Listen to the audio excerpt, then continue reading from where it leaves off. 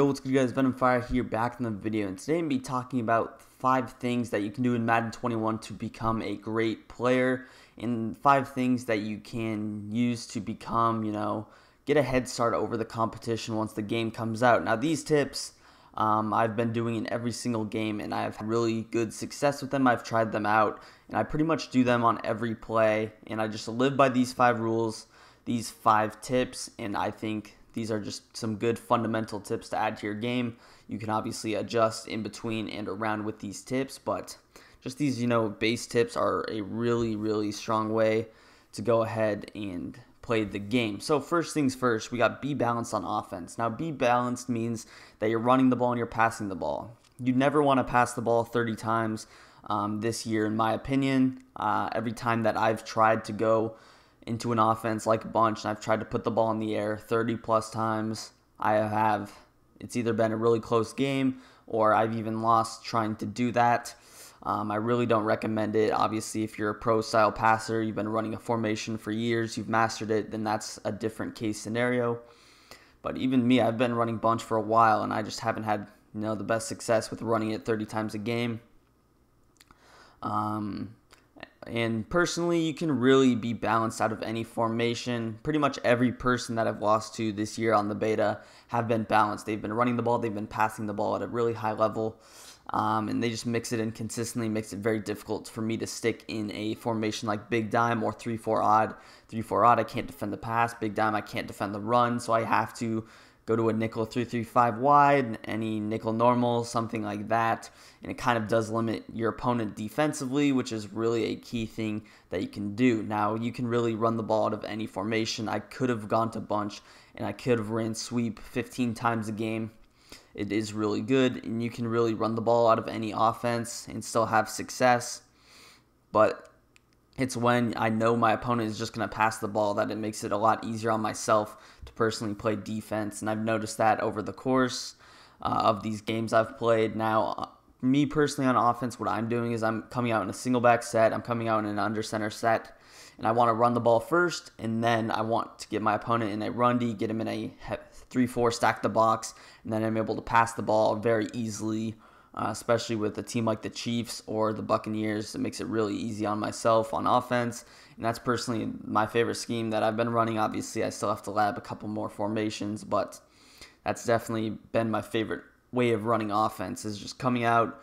I like to run the ball first. Even if he is in run D, I'm still going to try and run the ball, get him to commit, stopping the run out of that formation, and then what I do is I go ahead, pull out the pass in unorthodox, downs and distances, and I'm able to catch them off guard very easily. So that's just my first tip. Again, every good player I've played in the beta has been balanced. Even if they're running bunch, they're running sweep a ton, and they're really keeping it mixed up.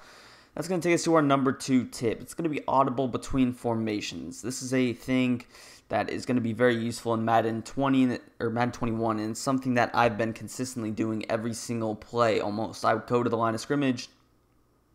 If I don't like what I see, I audible between these 2 formations that I'm running, and it's really going to catch your opponent off guard. Now, this year, they have a thing where if you audible and you flip and then you audible and you make hot routes, you're going to get I think it's a false start. So that's happened to me a couple of times, but I've been audibling like every single play. I've been flipping, I've been doing hot routes every play, and I've only got around, maybe 3 of those false starts. So it's really not that big of a deal. They made it out to seem like it was going to be a huge deal, but it's really not. So don't be too worried about that. But yeah, you can really, there's also a way if you have like 2 tight ends in a set, I think you can actually audible down to like a really 2 tight end running set out of gun bunch or something like that. I haven't tried that out myself, but I know for a fact you can do that. But like I said, the reason that you really just want to audible this early is just going to be very difficult. For me, what I do is I'm just audibling into a formation that has it's compressed, and then it goes to a spread out set. It's really difficult for my opponent to defend both the run and the pass out of it, just because they have to worry about the certain routes. They can't just leave a seam streak open. They have to unbase the line, they have to man a line, they have to move that linebacker out. So even if you're in a run heavy set, I would recommend audibling. If you're in an I form close, you can audible to a close slot. If you're in a weak close flex, you can audible to an I form close. And even if you're in a pass heavy set like a gun bunch, mix it in. Maybe audible to a 5 wide, maybe a gun doubles. There's tons of formations that are really good in this game. And there's not really, one formation that's completely dominant. So I recommend just keeping it mixed up. And that's probably the best advice I could give you. Just audible between formations. You don't have to stay in the same formation every play. And that's sort of 1 and 2 really do go together on this list. So those are my 2 offensive tips. Like I said, these are just base tips. They're not going to be too fundamental, too specific, but they're just fundamental tips that you can go ahead and just keep with any offense, any playbook, any formation. So number 3, I have some defensive tips. I always have a QB spy. Now, even though in the beta 2 of these teams have pocket QBs, I am spying every single play, and I'll tell you the reason why I am QB spying. Now, first of all, the pass rush this year is tuned down a lot, so keep in mind that the difference between 3 pass rushers and 4 pass rushers isn't that much. So I've just been deciding that when I know my opponent's going to pass, I've been always rushing 3 with a QB spy. I feel like that's the best way to defend the passers, and the big reason why is because of these zone drops. What I've been doing is I've been going ahead and I've been putting my zone drops on really high, like 20 depth, 15 depth, to defend those deep corner routes that people want to throw, deep crossers. So I've been playing very deep zone coverage, and that's, what that does? It leaves open drags that I'm not going to be able to use, or using is not the same. So that's really what you have to do. I really love the QB spy because people can't quick snap a drag. Obviously, they're going to have a couple of other routes I'm going to have to defend deeper. I'm not just going to let them, take a streak and just not defend the drag. So the spy does a really good job of working, angle routes, drag routes, slant routes. It's really good.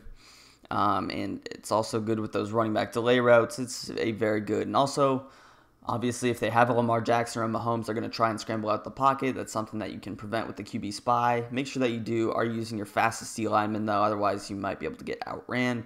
But even with these pocket QBs, Brady, Matt Ryan, players like to step up in the pocket. And when they step up, you send the spy. They're going to have to get the ball out really quickly at that point. It's really just something that has been very successful for me in defending the pass. Now against the run, it's going to be a little bit worse if they catch you off guard, but it's not the biggest deal in the world. It's going to take us to our number 4. It's going to be user a safety. I've seen tons of people, complaining on Twitter, constantly complaining about usering, saying there's no skill gap in usering. That's true to an extent, but what I've done is I've played with the Chiefs a ton. I played with the Ravens a ton, so what I like to do, and this really, using is not that bad. I've been using a 90 speed safety, Juan Thornhill or Tyrann Mathieu, and I've really been able to use her well. If you go out and you're running a 3-4 odd, and you're running a stock cover 2, and you're using Anthony Hitchens, Damian Wilson, Patrick Queen, whatever these linebackers are, you are simply going to get beat by a 90 speed receiver. It's like, I don't understand why people think an 83 speed linebacker would be able to defend it, but really your best bet on defense is to come out in any nickel set, any dime set, any formation where you can get those safeties at linebacker and really just use them. I mean, even though I am putting a 70, 69 overall safety in my back, as my back deep blue, it's not really making a difference. You really do need your user. It's going to make the biggest difference. And ever since I've been doing that, my opponents they've been able to drive down the field. Offense is really easy, but they've struggled a little bit. My user has definitely been able to take away some of those routes that I hadn't before, like post routes, like crossers, easy seam streaks I can lurk, hitches, and it really does make it more difficult to pass. So for everybody that is complaining about usering, even if you are a 3-4 odd player, just go ahead, hop into a nickel. Nickel's not even too bad against the run this year. It still can't stop it. So user a safety, and especially day 1 in Ultimate Team, Regs, whatever mode you're playing, the ability to go ahead and just user a safety, just get the fastest, cheapest guy. Darnell Savage, he'll probably have like a gold card or whatever. Just go ahead, use him. And whatever, just be able to lurk. Crazy stats don't really matter. It's all about the speed, in my opinion.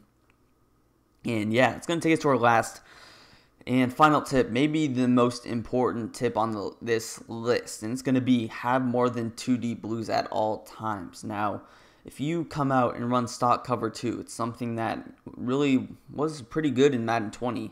Just a simple stock cover 2 sync, cover 2. Really was good in Madden 20. It is completely awful this year. If you run any cover 2 or any 2 safety look, 2 deep halves on your field, you will get torched so easily. The routes that have killed it, I've got stuck in it a couple of times. I keep forgetting, but routes that kill it are just simple streaks up the middle. Deep posts, short posts. Anything can beat the cover 2 up the middle. And with the users not being the best, it's very difficult to defend a route 50 yards down the field with a 90 speed receiver. And you also have to work slant routes, post routes, other things. So if you're going to run a cover 2, and I really don't like cover 2 at all this year, just put that middle linebacker in a deep blue, but I really just don't like cover 2 because you can still get beat outside by wheel routes, by just unbumpable streaks. It's really not a good defense. Cover 2 might be the worst defense in this game. I learned that the hard way day 1. I got torched I can't tell you how many times I got beat for a touchdown just in stock cover 2. And even if you man up the slot receiver, man up the post route, you still can get burnt, so that's not really a way to fix it. Like I said, cover 3, cover 4s, really, really good. Even man coverage, but cover 2s, I really would recommend staying away, especially in these modes where the defense is going to be super slow right off the bat, especially Ultimate Team. The defenders, DBs are going to be so slow. And there's going to be Tyreek Hills and Mecole Hardmans that exist in the game. You really need to stay away from cover 2 or your opponent's going to score in half a second. And that's really what you need to do in this game. You can't let your opponent score in one play. That's something that you can't afford to do. If they're going to score a touchdown, you need to make them drive down the field, get at least 5 first downs, and that's the way that you can play defense. It opens them up, and really the best way to play defense is to let your opponent make the mistake. So that's pretty much going to do it. Just follow these 5 tips. You'll be fine. If you guys have the beta, I would recommend you guys go in, just try out these 5 tips, and let me know how it works for you. Also, let me know in the comments videos you would like to see me talk about Madden 21. We have a lot of time until the game releases, so I'm open to anything. And yeah, it's going to do it for me. Peace. I'm out of here.